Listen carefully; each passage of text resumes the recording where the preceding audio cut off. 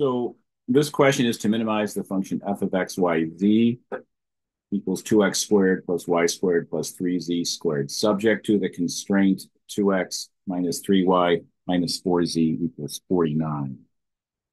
So let's visualize this if we can. So we're going to plug in various values here for my constant, 2x squared plus 3y squared plus 3z squared maybe equals 50. And let's see, does that intersect that plane? It does not. So there is no point on that plane where 2x squared plus y squared plus 3z squared equals 50. How about 500? Okay, yes. All those points on the intersection of that ellipse in the plane equal 500. So somewhere between 50 and 500, we have the optimal point. We are trying to find out where it just barely touches. So let's dial it back. Let's go to 100. Does it touch at 100? Doesn't seem to. Doesn't seem to pierce. How about 150? Looks like it just barely touches at 150. How about 140?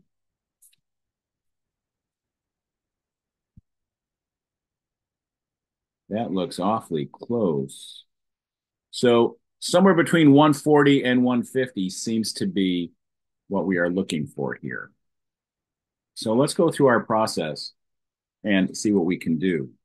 So what do we recall? We're thinking about level curves, or in this case, level surfaces. So big F of x, y, z equals a constant is a level surface of big F of x, y, z.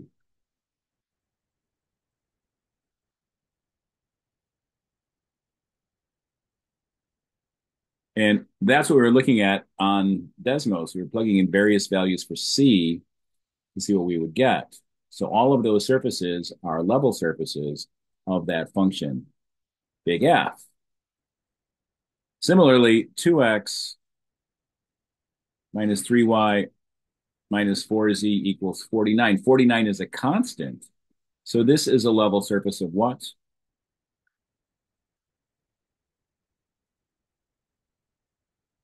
This is a level surface of g of x, y, z equals 2x minus 3y minus 4z. And what we've shown in our earlier examples is the point of tangency will occur at the optimal value. And we want that to happen when we're working in 2 dimensions, for example.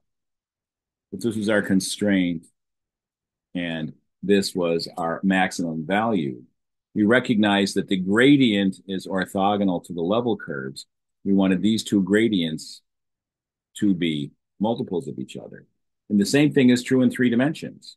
If we have a point of tangency, the gradient functions should be parallel. So that's our key idea on Lagrange multipliers. So the gradient of f will be parallel to the gradient of g at the point of tangency.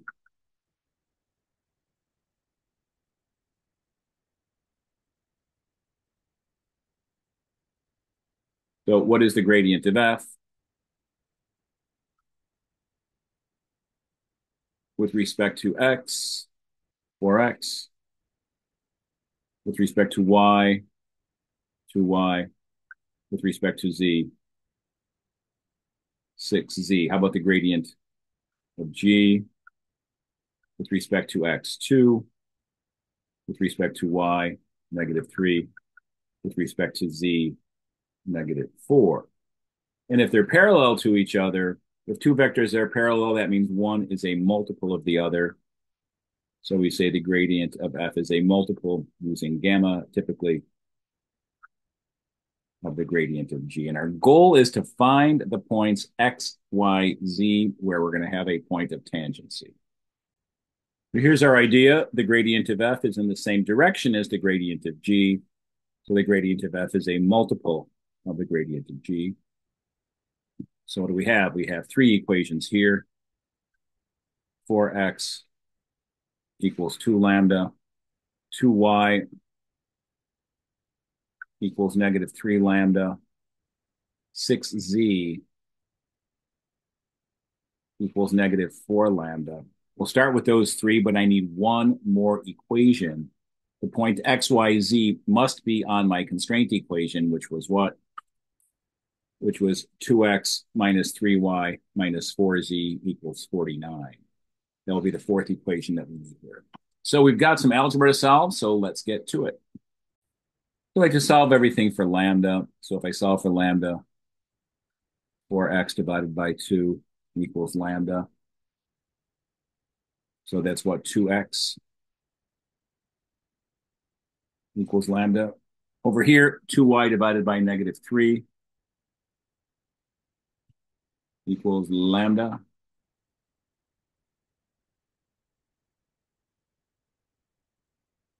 So negative 2y over 3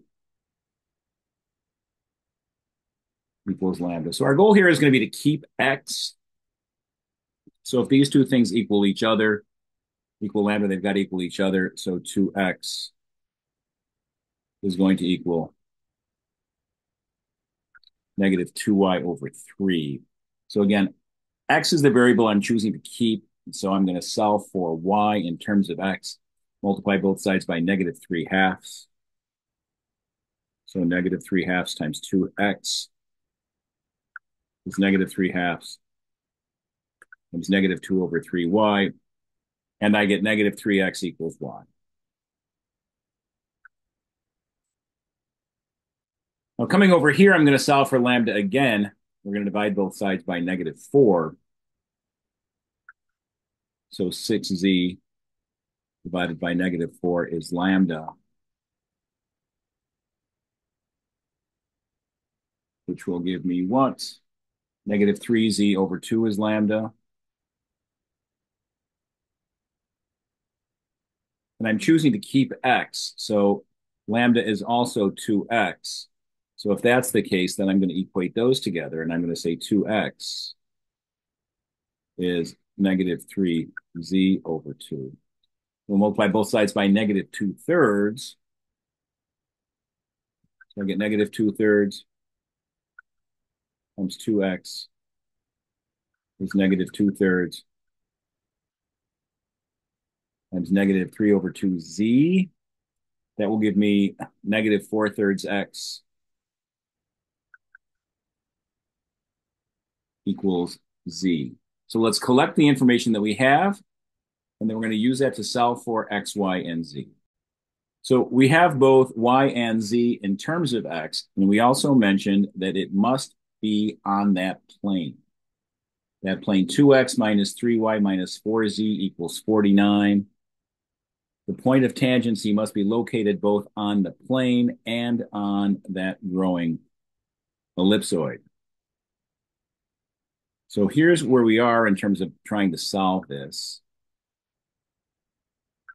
So let's go through that process. Starting with the rule, we're going to substitute in for y and z.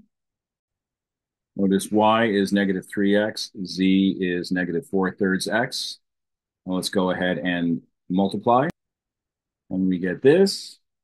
So 33 thirds plus 16 thirds, 49 thirds x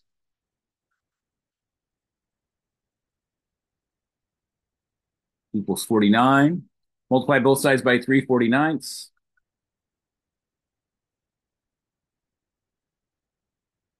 And we get x is 3. Then we go up top, and we see y is negative 3x. So y would be negative 3 times 3.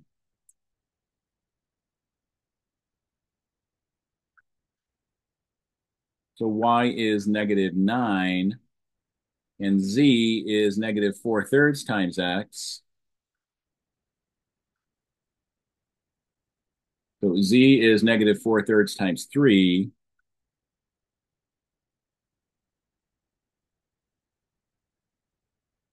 So z is negative 4.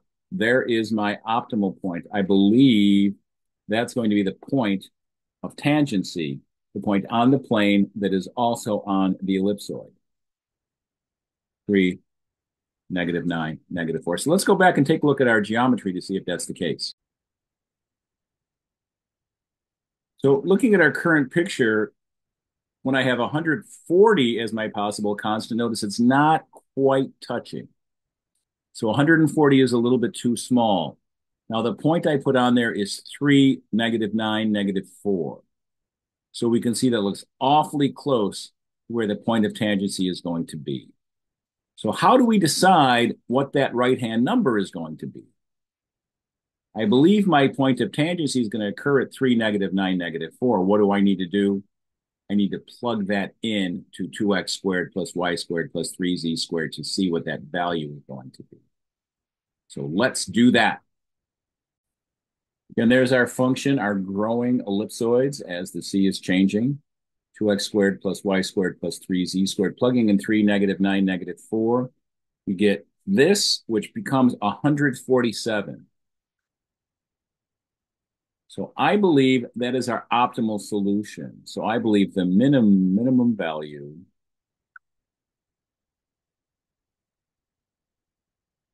of f of x, y, z equals 2x squared plus y squared plus 3z squared,